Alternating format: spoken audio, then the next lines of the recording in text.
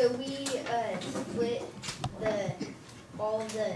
the whole tree farm up into even boxes of 10 by 10, and then there are 25 boxes, and so we counted each new tree in each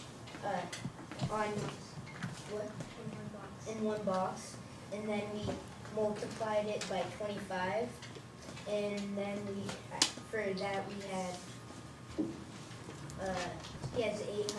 about 800 new trees, and then we also counted the old trees that same way and multiplied it by 25, and there was about 1,250 entries, and then we also counted the blank space, and we got for that,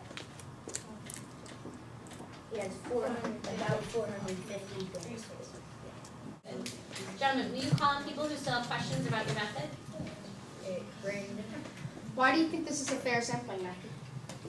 Because probably most of the boxes we chose are probably the same, so.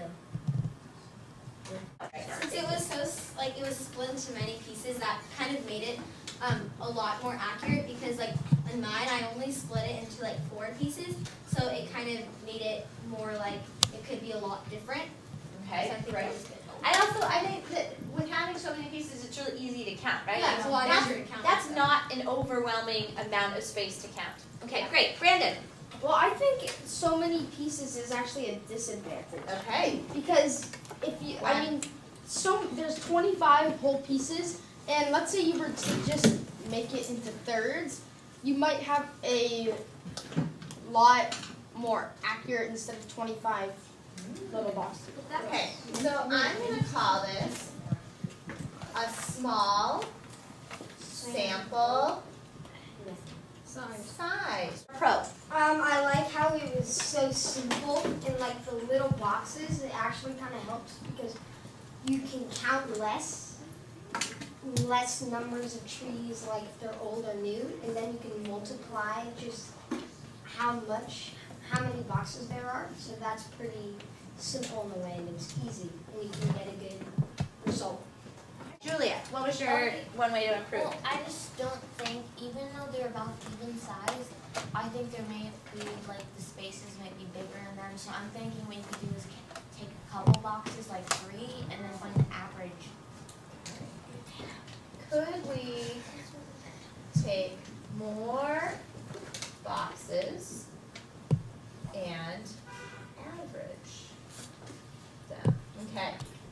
That is a great question, and hopefully will be our theme for the next 15 minutes. Chase, what do you think? What's one way that we could question the sample?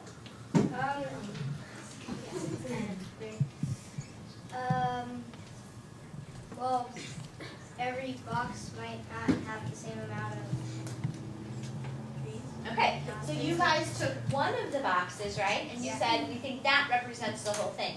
And if that one box is skewed a little bit, then maybe it isn't a fair sample. Is that what I'm hearing you say? Okay, nice. I like how you're being reflective on your own work. Okay, so only one box as